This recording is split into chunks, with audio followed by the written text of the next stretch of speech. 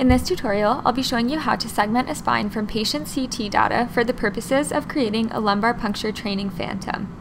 Lumbar puncture is a medical procedure that involves placement of the needle between two vertebrae of the lumbar spine in order to access the spinal fluid to either administer medication or to collect it for the purposes of further analysis. This procedure is particularly challenging when there are deformities of the spine because it's harder to locate the space between the vertebrae. There are commercially available lumbar puncture training phantoms, however, most of them only come with a healthy model of the spine. This is an example of the inserts that come with a commercially available phantom. So you can see that there are large spaces between the vertebrae, which is the easiest variation of this procedure. And it's put in this gel so that the trainee can practice inserting the needle. Our goal was to use the back model of a commercially available phantom and create custom inserts so that trainees could practice with more difficult anatomy. And we did this by segmenting a spine from CT data and then 3D printing it and placing it in a gel similar to this one. So the 3D printed part we created looks like this. It's got a hole through the middle for a fluid-filled tube to go through so we can check for success rate, and a reference holder in case electromagnetic tracking is used with this phantom. So I'll head over to Slicer and show you how to segment this patient CT scan and how to export it as an STL file for 3D printing. Now that I've opened Slicer, the first thing I want to do is load my CT dataset. So I'll click and drag it into Slicer and then click OK. Once loaded, I'll go to the Volumes module to adjust the contrast. There's a CT abdomen preset that I'll click on. If I want to adjust the contrast to personal preference, I can also click and drag up and down. Now I'll navigate to the segment editor. In the segment editor, I'll add a new segment. I'm going to change the color here because it might be a little bit difficult to see.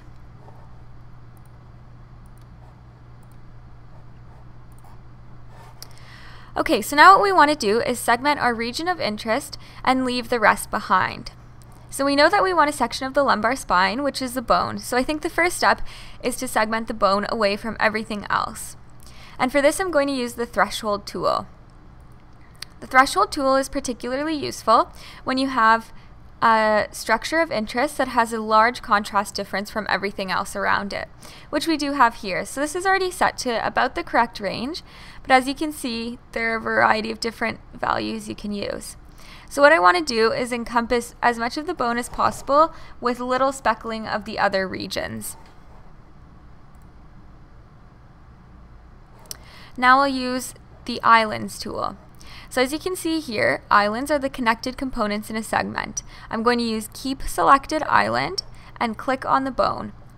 And so what I hope to do is keep all of the bones and get rid of all of the speckling that's over here. So as you can see, that speckling is already a bit better. And now I'll use the scissors tool. And I'm going to use this tool to actually cut out all of the rest of the bones that I don't need and just leave the section of the lumbar spine I want to 3D print in my segmentation. So I'm going to switch to a clear view of the lumbar spine. And I'm going to erase outside. So what I'll do is draw a circle around the lumbar spine, that vertebrae that I want to keep.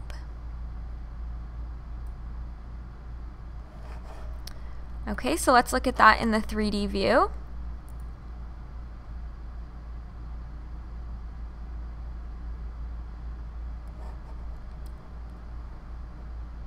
So there's a bit of noise that we'll want to smooth.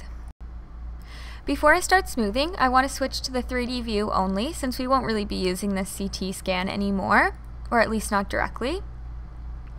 And so here we have our segmentation in the 3D view. So we want to reduce this noise by using some smoothing tools. So I'll go over to smoothing, and the first filter I'll use is the closing filter. So I want to fill in these holes that are down here. And I'm going to use a small kernel size and click Apply.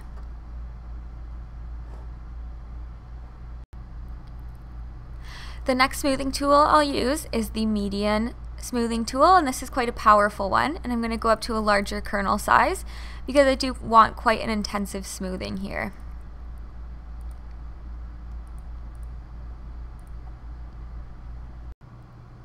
So this is our smooth product that looks much cleaner than it did before. Now, as you may remember from the beginning of the tutorial, we had a fluid-filled tube running through as if it was the spinal fluid. We want to make sure that our fluid-filled tube that's about 1 centimeter in diameter will fit through the spinal canal. So what I'm going to do is import a cylinder model that has a 1 centimeter diameter and align it with this canal. And then I'm going to subtract those segments from each other so that we know that there's a 1 centimeter space over here for us to fit that fluid-filled tube. So I'll go over to my documents and click and drag my cylinder model and click OK.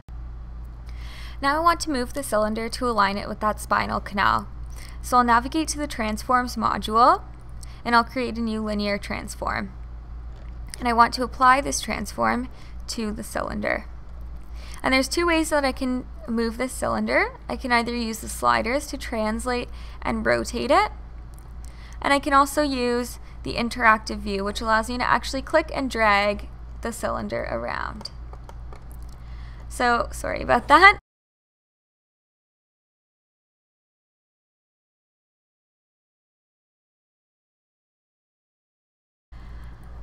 And so I'll just play around with it until I get this in the middle. This may take a little bit of practice, but that's okay.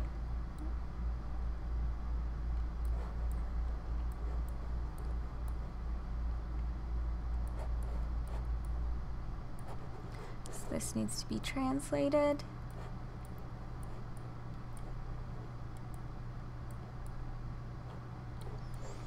Alright, so this looks pretty good. Now I'm going to turn off the interaction view just so that I don't move anything on accident. Now what I want to do is go to the segmentations module and import this cylinder as a segment. So I'm going to go down and click Import, Models, and I'll import the cylinder model. So now we can see that yellow is a segment of the segmentation, just the way that this green spinal part is. Now we don't need that model that we imported anymore, so I'll go over to the data module and delete it from the subject hierarchy. And I can also delete the transform we used.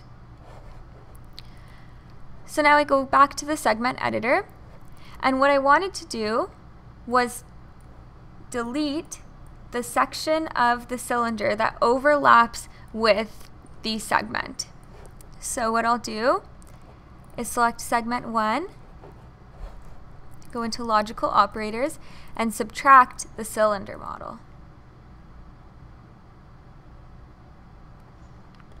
Okay, so when I hide the cylinder model, you can see that we cut out all of the parts of this segment that overlapped. So I'm going to delete the cylinder.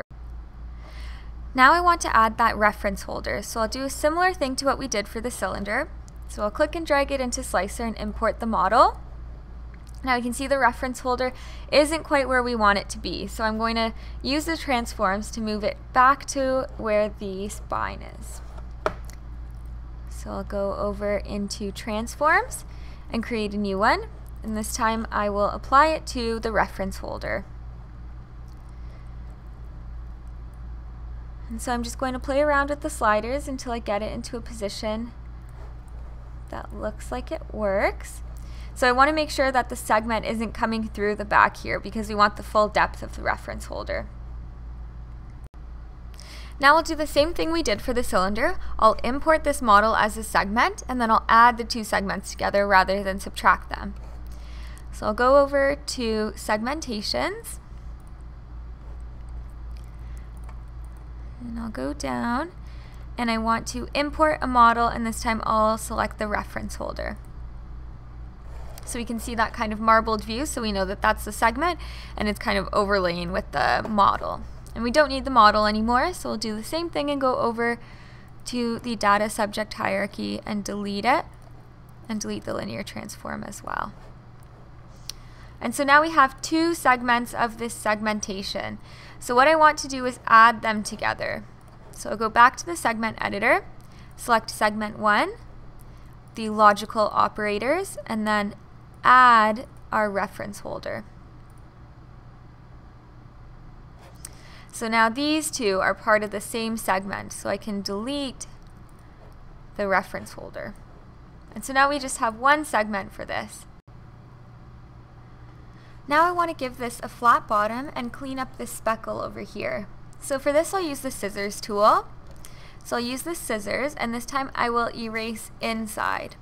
So what I'll do is loosely draw a kind of semicircle around the bottom where I want to flatten it, and then it will be kind of auto-completed by the straight dotted line, and that's what I want to use, and I'm relying on for that straight line at the bottom.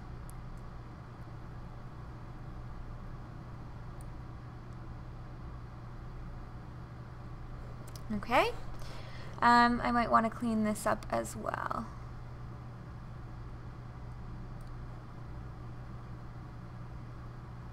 There we go, just so that we don't have as jagged of an edge. And now I remembered that we had the speckle over here, so I'll use the scissors again and erase inside.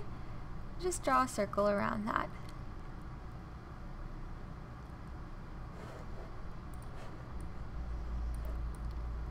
Alright, so we have our segmentation finished. Now that we have our finished segmentation, we can export it for 3D printing. So what I'll do is go over to the segmentations module, and I will export the model to a new model hierarchy and click export. Now I'll go to save, and what I'll do is deselect all the options, and then I'll go down and select segment 1, but I'll switch to .stl rather than .vtk, and I'll click save. Here you see the finished product of two phantoms that followed a similar workflow but have a different base piece or no base piece at all. So over here you have the STL file similar to the one that was just created in the tutorial, and there's the 3D printed part on the left. Here on the right there's another model of a spinal phantom. So you can see that you can create different products using the same workflow. I'd like to thank you for watching this tutorial, and if you'd like further information on using Slicer, visit slicer.org, and if you'd like to ask questions about using Slicer, visit discourse.slicer.org.